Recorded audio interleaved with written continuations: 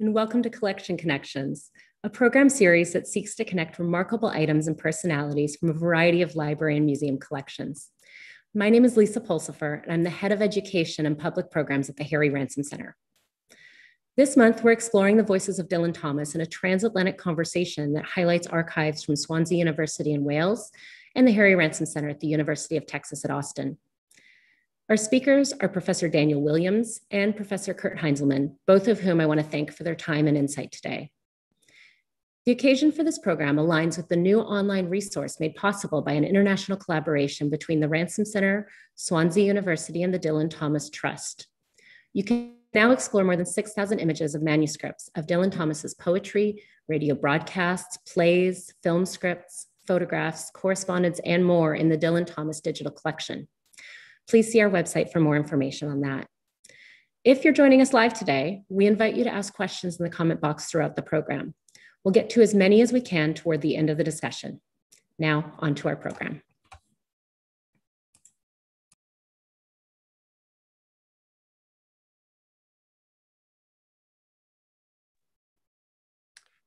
Hello, thank you, Lisa. I'm delighted to be here today with my dear friend and colleague, Daniel Williams. I will be talking eventually about Dylan Thomas's voicing of his poems, but I'm going to start by speaking about craft, a word we use more often these days in writing workshops than in literary classes. Why is a vexed issue I won't go into. When Dylan Thomas refers in his poetry to his craft, it's a reminder that he cared deeply about his own craftsmanship.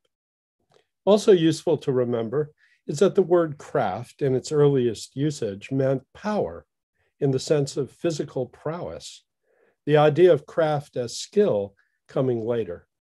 I mention this today because one of Thomas's best-known poems, In My Craft or Sullen Art, hinges on this equivocation over the power, or let's call it the persuasiveness of artistic craft. But first, a little context. During the Second World War, Thomas scripted propaganda films as a salaried employee of Strand Films, and then wrote documentaries for the BBC. In short, he worked for wages. He also wrote what he called spindrift pages. Spindrift is a driving spray off wind-blown waves. These poems were largely elegies, expressing unspeakable outrage at civilian deaths. By these different ways, he tried during this difficult time to exercise his art in a public idiom. As the war drew to a close, the need for that public voice didn't diminish so much as changed. While the world sought to craft politically a sustainable peace, and while, as a poet, he sought to sustain his art against that ever-present existential fear of being silenced by global or personal failings. In My Craft or Sullen Art alludes to wartime issues, but it's mainly about the situation of poetry. Perhaps it even anticipates Theodor Adorno's earth-shaking assertion that no poetry can be possible after Auschwitz. Readers agree what Thomas's poem means, what its semantic intent is. It says that the poet writes not for fame or riches or even sustenance, but for lovers, the only ones similarly dissociated from these material gains. What's not clear, however, is the poet's attitude, that is, his feelings about the poem's intentions, his tone of voice. Tonality, of course, can significantly change the semantic meaning of what is said. In this poem, the tonal key may be that little word in the title that is repeated in the first line, sullen. The neutral meaning of sullen is solitary, but the emotional associations are manifold, from morose, ill-humored, sulky, and gloomy, to sluggish, obstinate, intractable, and even dismal, baleful, and malignant. How sullen is the poet himself about the consequences of his solitary art. Thomas concludes, after all, that the lovers, his only intended audience, do not need or even want his art. That sounds a little morose or gloomy, a pretty powerless recognition of how little craft can accomplish. There is, however, always another kind of craft when a poem is voiced, when it is heard. In the reading by Thomas I'm about to play, the poet seems to be pitching the poem for public approval, giving the poem a wider public dimension than perhaps the language of the poem permits. As you will hear, the poem explicitly denies it wants the public approbation sought by those towering dead poets from the great romantics to the great moderns like T.S. Eliot with their nightingales and psalms. And yet, in Thomas's operatic and plangent performance, beginning with his jokey introduction, the poem seems tonally to deny this denial. Have a listen. I'd like to finish with a little sentimental poem. Incidentally, which isn't true. I mean, it's true that it's sentimental, but don't you believe everything you hear? Exercised in this poem is called In My Craft or Sullen Art. And it says that I write in the night.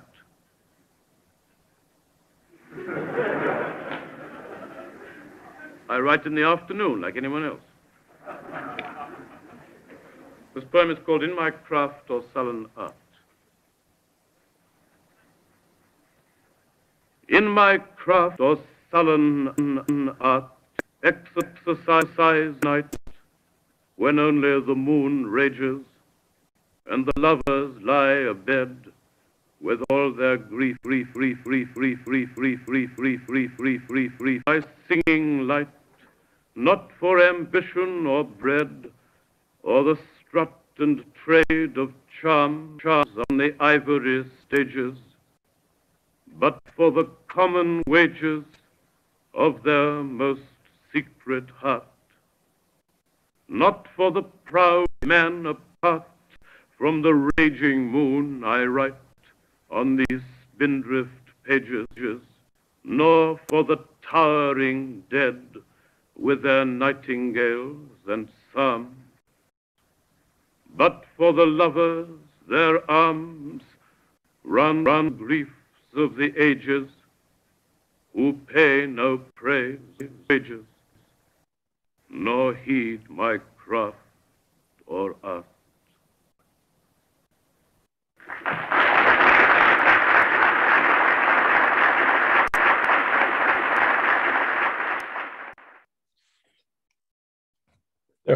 There's a little more vibrato in that recording than even Thomas could manage in real life.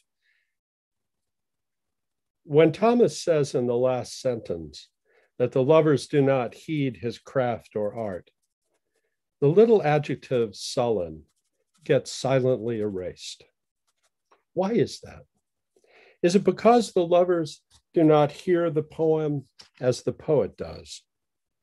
They do not hear what the poem says as either guidance for them or a warning to them. That is, they do not heed it. But what should we heed when we listen to a poem? So have another listen, this time to Thomas speaking the same poem in a radically altered tone. This reading is half as long. Its tone is solemn, but not sullen in any extravagant way. It only sounds solitary. There is no audience. The reading is hardly performative at all, but more an articulation of a quandary. The quandary being not how to pay for art, whether via praise or wages, but rather who benefits from any exercise of artistic craft. Thomas's intonation here is almost that of private prayer, as if the poem's principal listener is not the lovers at all, but the poet himself.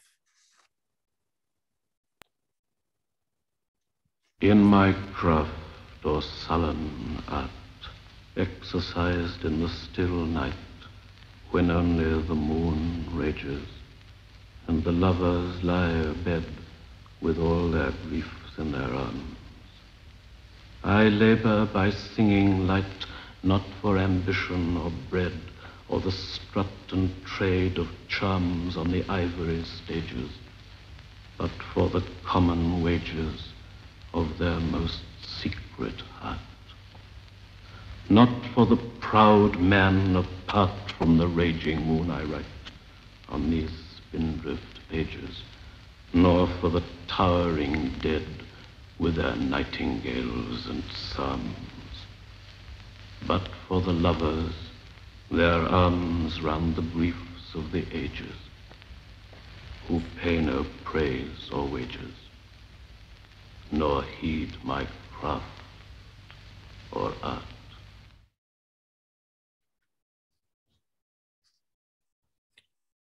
So let us heed what is happening here. Remember how Thomas introduced that first reading by telling his audience, don't believe everything you hear. This admonition means that heeding is a function of what we hear. Performance can determine, even overwhelm, what we hear.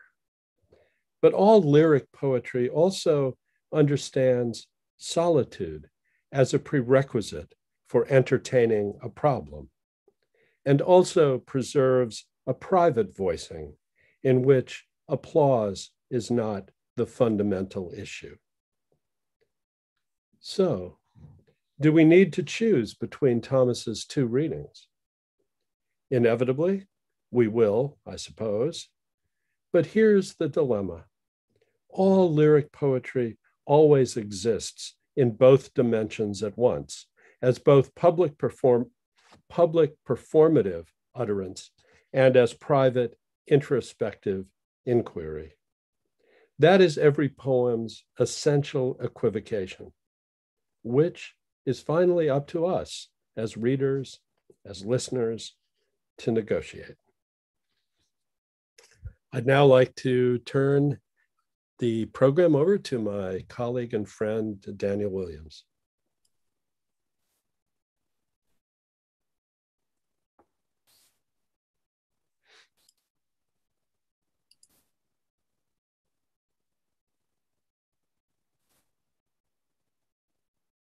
Thank you. Thank you, Kurt. I was just having trouble putting my camera on there for a minute. It's great to be here with you all. I think it's suitably Lyndon Johnson who said about Gerald Ford that he couldn't walk and chew gum at the same time. Well, I'm going to try and run my PowerPoint presentation and give my presentation at the same time. So bear with me just while I get the PowerPoint presentation up. I hope everyone can see that.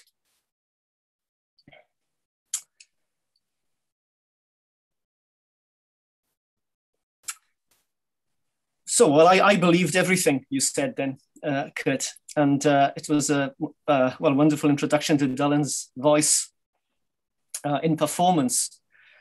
Today's title, Through Throats Where Many Rivers Meet, comes from Dylan's poem In the White Giant's Thigh, and is a suggestive phrase, I think, because Dylan's own throat gave voice to a body of work where many rivers meet. And of course, this session is literally a meeting of voices in transatlantic dialogue, as Lisa said in her introduction. My discussions and dialogues with Kurt over a period of almost 10 years now are always an inspiration and delight. And let me also thank the team at the Harry Ransom Center for facilitating this event. The Ransom Center has a great collection of materials relating to what we call Welsh writing in English, that is the Anglophone writers of Wales. Not only the largest collection of Dylan Thomas papers, but also the papers of Lynette Roberts. There are papers relating to people like Rhys Davies, Geraint Goodwin, and moving right to the present, actually in Sinclair's papers, for instance. So I'm looking forward to coming back once we're through with the pandemic. The image on the first slide there is one I took at the Ransom Center. I'm quite fond of that array of heads because Dullan rises himself above the others. He's between T.S. Eliot and D.H. Lawrence there. Our collection at Swansea University is located in the Richard Burton Archives, named after the actor whose papers were deposited at Swansea University by his widow, Sally. And Burton was, of course, himself a great admirer of his fellow Welshman, Dullan, and his own readings of the poetry and the recording and film of Under Milk Wood would be the subject of another session. The jewel in our collection is the 5th notebook. It's actually not known how many notebooks Dullan left behind him. He sold 4 when he discovered that he could make some money out of them to the State University of New York at Buffalo in the 1940s. The 5th was saved by a maid of the McNamara family, Caitlin McNamara being Dullan Thomas's wife. And it came up fortuitously, really, for auction in Thomas's centenary of 2014 and was bought by Swansea University. It's been edited, as you see here, by my former colleague, John Goodby, and a postdoctorate student, Aid Osborne, who's with us at Swansea, and was published last year. For those of you familiar with Dullan Thomas's writings, I'm sure you're aware of him in a sense as a poet celebrated for the universalism of his themes. In My Craft or Sullen Art captures that, the poet writing for the common wages of the hearts of lovers, their arms around the griefs of the ages. But I'm going to head in the opposite direction in my few words now. Heading into the archive, if you like, delving backwards to try and identify some of those particular rivers that met in Dullan's throat. Returning and revisiting is precisely what a collection, an archive, allows us to do. The 5th notebook contains versions of some of the key poems. My World is Pyramid, I Dreamed My Genesis, A Grief Ago, Altoise by Owlight, amongst others. With lines added and deleted, commas removed, spellings corrected, and so forth. One of the major influences on Thomas, as he testified himself, was the Old Testament. And the prologue to his collected poems evokes the story of Noah and the Ark. The Ark, in that case, preserves the animal species of the world. And the archive, in a sense, preserves the writer's prior works, prior selves. The Ark of the Covenant comes to mind as well, containing the 10 Commandments, and is also a presence in Thomas's poetry. A Grief Ago, in particular, is a story of, well, is informed by the story of Exodus, explicitly references the Red Sea and the cherubs that God tells Moses to carve around the Ark of the Covenant. Now, the density of Thomas's imagery means that there's a great deal of interpretive enjoyment to be had in untying or identifying the many rivers meeting within particular lines. Consider the following lines from A Grief Ago. The leaden bud shot through the leaf who was folded on the rod the Aran rose cast a plague, the horn and ball of water on the frog housed in the side. You'll pick up some of the references to Exodus and the plagues just in those lines. John Goodby usefully unpacks a mere 5 words, the rod, the Aran rose, which he notes combine backwards as well as forwards to generate the biblical Aaron's rod, the rose of Sharon, and Arianrhod. Now, Aaron's rod belongs to the poem's Exodus narrative. The rose of Sharon describes a bride in the Song of Solomon and would later become a description of Christ.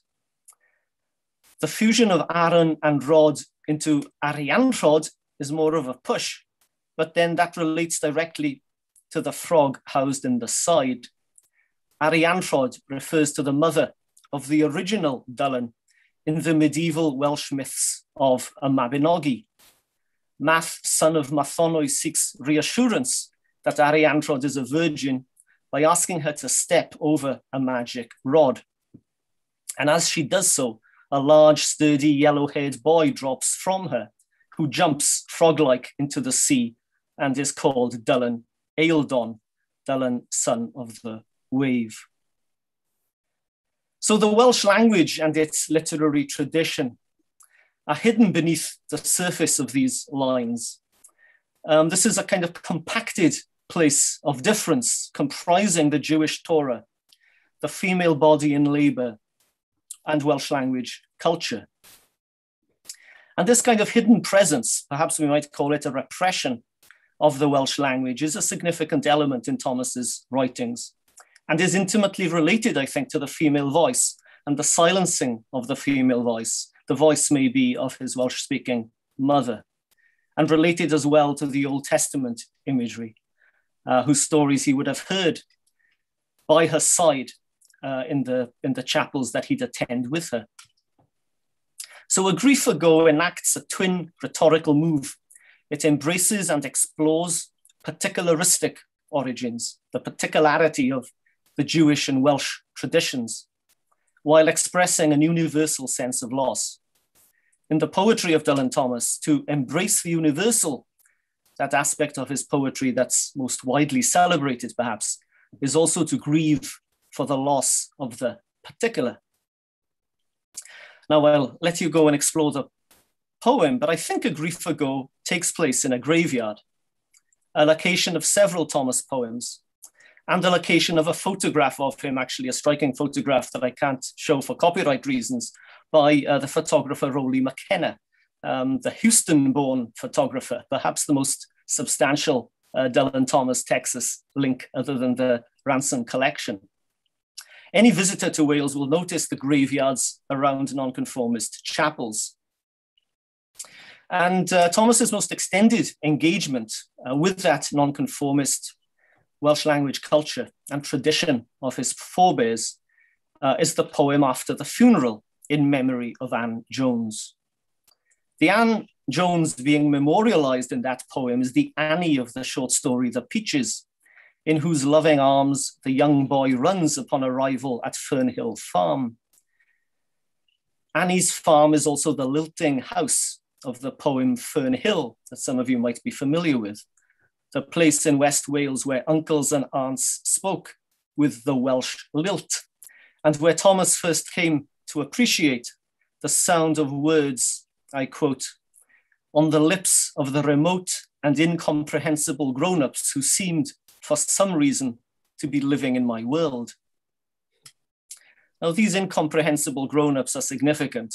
I tend to think it's not just that the boy is not yet able to understand them. They're actually speaking another language.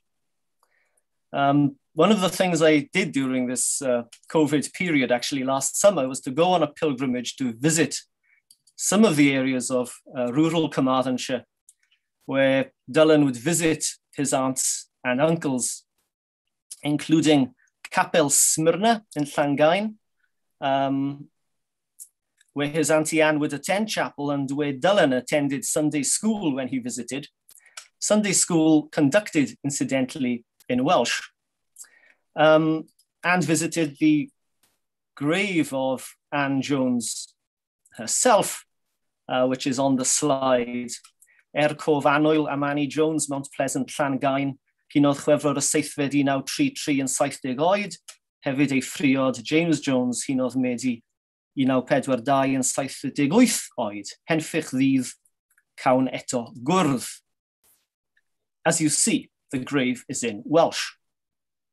Now, the poem After the Funeral begins with a sense of incomprehension as the mourners bray like mules within a fragmented scene dominated by body parts observed in a surreal sequence of sail-shaped ears, a peg leg, black teeth, and spittled eyes, before the morning smack of the spade that wakes up sleep shakes a desolate boy who slits his throat in the dark coffin and sheds dry leaves. So this now is not a throat where many rivers meet. It's a slit throat.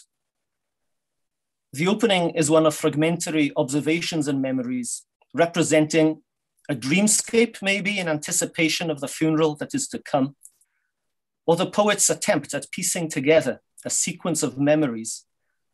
That piecing is difficult and fragmentary because of the poet's own linguistic alienation from the Welsh spoken by the community being described. The sound of Welsh is like the sound of animals for a boy whose slit throat symbolizes a termination of cultural transmission. The dry leaves relate imagistically to the parched world of Wales that appears later in the poem. As John Ackerman first noted, parch can also be read as parch, short for parchedig, the Welsh word for minister, an example of the intralinguistic punning that occurs elsewhere in Thomas's poetry, and which here suggests that this is a religious and linguistic tradition that has run dry. It's on its last peg leg. I'll let you explore the poem after today's session, but I can recommend my colleague Emwyn Thomas's book, In the Shadow of the Pulpit, Literature and Nonconformist Wales, which contains a very fine reading of the poem. So speaking from Wales this afternoon, I'm arguing that probing beneath the surface of Dullen's poetry, delving into the archive, is also, to some extent, a probing into another culture, the Welsh language culture that profoundly informed his work, even if it was a culture that he was denied by his parents, both of them being Welsh speakers. Speaking in general terms, perhaps particularly to an American audience, we might describe Dylan Thomas's work as the product of a process of ethnic assimilation, a term more familiarly applied to American ethnic groups than to minorities within the British state. But I think this does have something to do with the resonances of his voice and his appeal to 1950s America.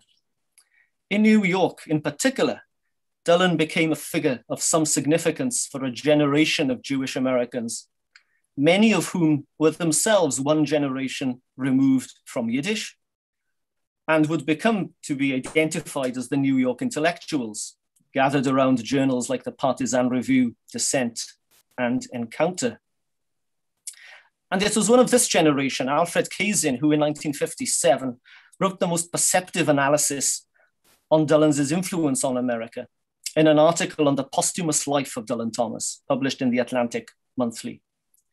In his notebooks from the same period, Kazin noted that in America, I quote, "The poor boy from Swansea now found himself living at a pace which is not only unthinkable in quiet down at heels, mouldy Wales, and almost as quiet London, but found that he, the romantic rhetorician and auto-stimulant par excellence, was in the land of romanticism, of possibility, the land where every love affair promises happiness, and a poet, if he's famous enough, stands out from the crowd enough to be admired by everyone.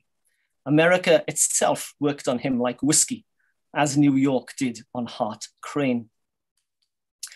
Kazin had personal reasons for writing, for one of those love affairs was with his sister Pearl, herself assistant literary editor of Harper's Bazaar, copy editor at the New Yorker, and a regular fiction critic for the New Leader, Commentary, and Partisan Review.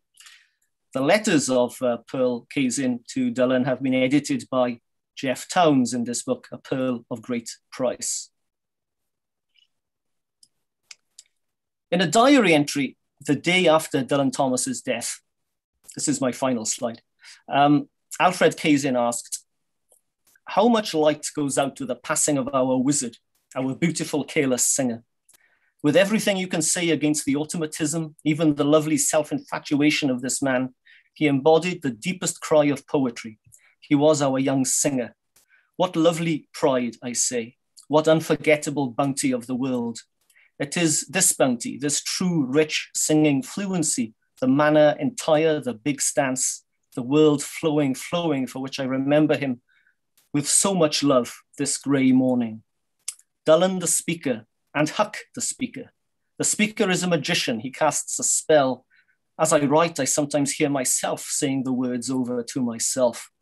Between the echo of some great voice I hear in my head and the look of the words on the page, I am always a speaker selecting words. But sometimes the voice, having found itself, gathers strength and swells beyond what it knows. We are then bewitched prisoners of our own spell. And if we go on, can sing praises only to this spell itself. This is what Dullan often did, I think. The voice, once heard, becomes our refuge from the eternal abyss of the silence. Dullan as Huck Finn, a remarkable contrast, I think. Remarkable, not just because it transforms Dullan into a fictional hero, but also because for Ernest Hemingway, famously, but also for Alfred Kazin in his seminal account of the American novel On Native Grounds, Twain's Adventures of Huckleberry Finn is the work that establishes an American tradition in the novel. And Mark Twain does so by creating a vernacular voice, drawing partly on African-American resources, that releases American writings from prior Anglophone models and allows them a cultural space in which to develop their own voices, their own national identity. And here Dullan is a Huck for the 1950s, his voice, a life raft, a refuge, it seems. As we've both done some work on Dullan's American reception, I'll end there with this image of the boathouse on the slide and open things up to Kurt. Let me pass the baton back to you now, Kurt, and well, ask you maybe to comment or respond to what we've been saying so far.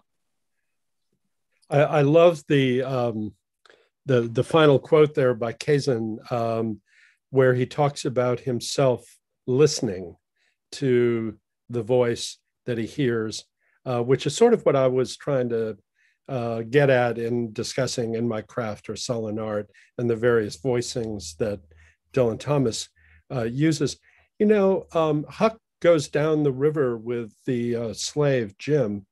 And as I was thinking about the title for our presentation today, I'm immediately struck by the allusion, it appears, an allusion to the most famous of Langston Hughes's poems, The Negro Speaks of the Rivers, where the river is in his throat as he meditates on the history of the African diaspora. Was Langston Hughes, folks, you don't know that Daniel Williams has written probably the definitive book on the connection between African-American writing and Welsh writing. It wouldn't surprise me if Dylan Thomas had Langston Hughes in mind. There is a Dullan Langston Hughes connection, Kurt, or a lack of connection, in fact, because Penn, the writers' community, were putting on an event in New York for Dullan during one of his visits, and Langston Hughes was going to be compere, and Dullan never turned up. So this is one of those moments in literary history where things don't quite meet up. Another interesting African-American connection is the night that Dylan Thomas died, Pearl Kazin, who I refer to, was at a party with John Berryman and Ralph Ellison. And Ralph Ellison drives Pearl and John Berryman to St. Vincent's Hospital in New York, and writes in a letter to Berryman's biographer that he didn't feel sufficiently involved to actually get out of the car, but they visited Thomas's bed, and indeed Berryman was at Thomas's bedside when he died, so the story goes.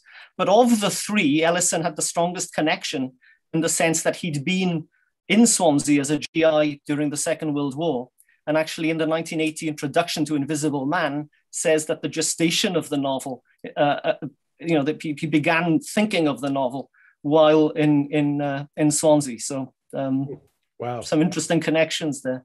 That is lovely. Well, there are certainly some unexplored, I think, connections between Thomas and American writers. Thomas never met Hart Crane, the writer that Kazin refers to in that passage you put on the screen, because Crane had died by the time Thomas got to the States. But there's an interesting story around the word spindrift, which I alluded to in the poem In My Craft or Sullen Art.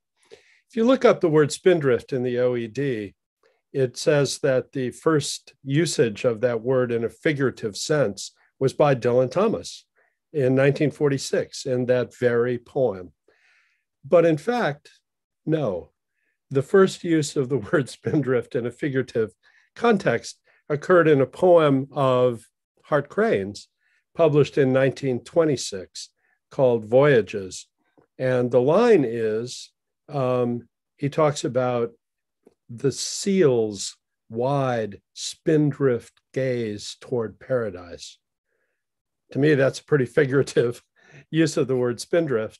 And it actually occurs in a poem in which Crane talks about how the terror of the sea rends apart all but the pieties of lovers' hands, which is a line that is so close to the line about the lover's arms around the griefs of the ages in My Craft or Sullen Art that it's extraordinary to me. It's not extraordinary that the OED misses this. They don't miss much, but sometimes they do.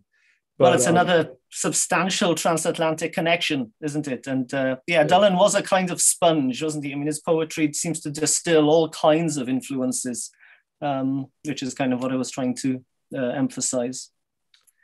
I'm aware we could carry on speaking forever together, Kurt, as we have in the past, but maybe we should bring Lisa in here to see if there are questions from the floor, so to speak. Thank you both. We do have one question so far from Ian Ragsdale on YouTube. Did Thomas himself address the influence of the Welsh language on his writing? And if so, what did he say? Well, he said different things to different people. On the whole, he denied any knowledge. There's a review, I think it's Stephen Spender writes a review and talks of the influence of Welsh language poetry. He's just assuming. And Thomas responds by saying, I can't read Welsh. Although reading, of course, is different to having some knowledge of it. And it's quite interesting that Americans encountering Thomas will often report on his knowledge of Welsh. So John Malcolm Brynin talks about Thomas sitting up in bed in the morning, singing Welsh language hymns.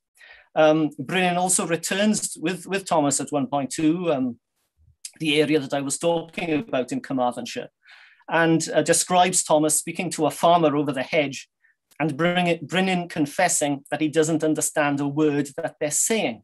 Now, whether that's a strong Welsh accent he's hearing, or whether Thomas did actually have enough fragmentary Welsh to be able to conduct a conversation. Those who are familiar with bilingual settings will know it's rarely a matter of knowing or not knowing a language. There's a kind of range, and Dylan Thomas was on that range. He certainly knew folk songs, knew hymns. There are plenty of people who testify to that. So I think his instinct was to deny that knowledge. But my suggestion is actually it's very much there as a presence, and it's likely that he knew more than we might think.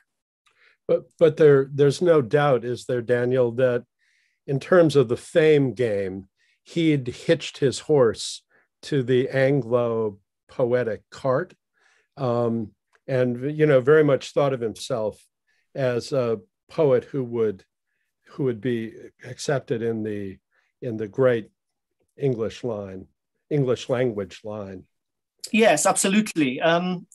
As you might imagine, in the situation where you have a minority language under threat and a dominant language that's emerging as the new language of the nation, if you like. So the relationship between the two literary traditions in Wales have been tense at times, it would be fair to say. And within the tradition of Anglophone writing in Wales, there's a fair amount of dismissal of the Welsh language as a rural, outworn, moribund language and so forth. You get that in Caradog Evans, who was a Welsh speaker himself. You get it later in Gwyn Thomas, the working class author of the Rhondda. But you tend not to get that in Dylan. You know, he tends not to be dismissive in quite that way. He seems to have some respect in some ways. And even that voice, you know, someone hearing Dylan Thomas for the first time often responds, you know, that's not a Welsh accent. Well, he had elocution lessons and actually described himself as speaking as though I've got the Elgin marbles stuffed down my throat, which again, references to throats, but also it's an interesting kind of colonial image, that one, as if in fact, you know, there's an element of playing the role of having to live up to a certain Anglophone ideal and being aware of that process. But this whole issue, though, also goes back to his very name, the name in his throat, because in Welsh, Dylan is pronounced Dylan, Dylan. And there's a story, whether it's apocryphal or not, we don't know, that at some point, young Dylan went to his father and said, "My name is Dylan, it is not Dylan." And so he made a clear distinction that his name was going to be Anglo. Yeah. Oh, speaking of African-American resources, he does mention at one point, "My name's Dylan," as in all Eugene O'Neill's title, all got chillin'. What's the chillin'? Yeah. That rhyme. Yep. But yes, his mother was almost certainly have called him Dylan. As in Dylan in the Welsh form. Great, thank you. We have another question from YouTube. This is from Francis, and they ask, one of the most fascinating aspects of Thomas's poetry to me is its incantatory vocal quality when read out loud. Is there any sort of documented influence of bardic tradition for Thomas's writing? Yeah, well, there is, although again, he tended to deny it, but there have been plenty of attempts, some more successful than others, to trace the bardic patterning that we call cynghannedd, which is where particular consonants echo across the lines and across lines within a poet. The poetry almost becomes vertical and horizontal at the same time. You know, it literally chimes. And a line like "I sang in my chains like the sea that ends Fern Hill" is a perfect line of cynghannedd, in fact. The Welsh poet T. James Jones has an article in a centenary celebration of Thomas edited by Hannah Ellis, where he documents the lines. And there are so many of them. And the laws are so intricate that it's very hard actually to believe that they're completely accidental. Although there's no real evidence of Thomas having studied cynghannedd, although there's sort of oral evidence. And Erin Talvan Davis's wife, for instance, claimed that when he was driving Thomas around, Thomas was always asking him about the bardic tradition and the metrical structures of Welsh verse. And Dylan's own father was knowledgeable about that tradition as well. So again, you know, the lines, a lot of this is repressed, I think, and there's always the danger of being accused that you're trying to make Dylan Welsher than he is. You know, that there's some kind of essentialist attempt to make him a kind of Welsher poet than he ever claimed to be. But I think the evidence is there that he was genuinely interested in all that and did deploy Welsh bardic structures in his poetry. Great. So we'll end with one more question. And it's about Thomas's place in literary history. Is he considered more of a neo-romantic, a modernist, a proto-postmodernist? Do the collections that you guys have been able to examine at these archives shed any light on this question? Kurt, do you want to take that one? I hate labels like that, so I'm gonna pass on that one. Um, look, there was an article published a few years ago in Poetry magazine by a young poet who strongly dissed Thomas for his heavy breathing, for his self-absorption, for his heavy-handed rhetoric, and went on to, generally speaking, to say that Thomas would not be an influence in modern American poetry at all. Although he did add, I don't really hate the poetry that much. But the foundation that publishes Poetry magazine, Poetry Foundation, lists one of Dylan Thomas's poems as the poem that gets, by an exponentially large number, more hits from readers and listeners than any other poem in their archive. And yes, it is that good night poem. So I think the answer that I would like to give to that question is Dylan Thomas's poems will live as long as English is spoken. The discovery of this kind of packed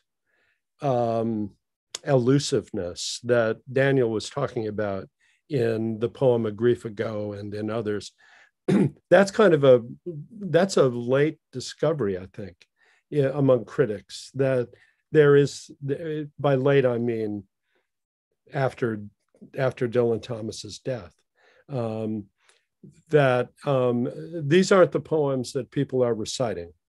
These aren't the rage against the dying of the light poems, but they have, that we're discovering a real depth in them that I don't think readers back in when he was alive understood, maybe not even in Wales. Daniel, I may be wrong about that, but what do you think? Yeah, I think I tend to agree, Kurt, although you do get a sense that people are often responding. There's almost a signifying level in the poetry that's beyond just what can be explicated by critics, and that people were picking up on that. I was just thinking about that generation of New York intellectuals for whom Dylan was clearly very significant. He was very significant then for the emergence of the beat poets, and when people like Kerouac or Ginsberg or Shapiro refer to Thomas, they're often referring to him as a poet who's doing more than they can do and more than they can even express. So that the challenge of Thomas's poetry, in a sense, is to try and unpack it for the critic. But for a popular audience, of course, it's just there, and it's an oral experience, which, of course, because of the Caedmon recordings, we can actually still hear him read it. And it was nice to hear those two versions, Kurt, because we often think of Thomas delivering Do Not Go Gentle in that booming, possibly ministerial voice. But the recordings have all kinds of different kinds of voices, some of them humorous, some of them quiet.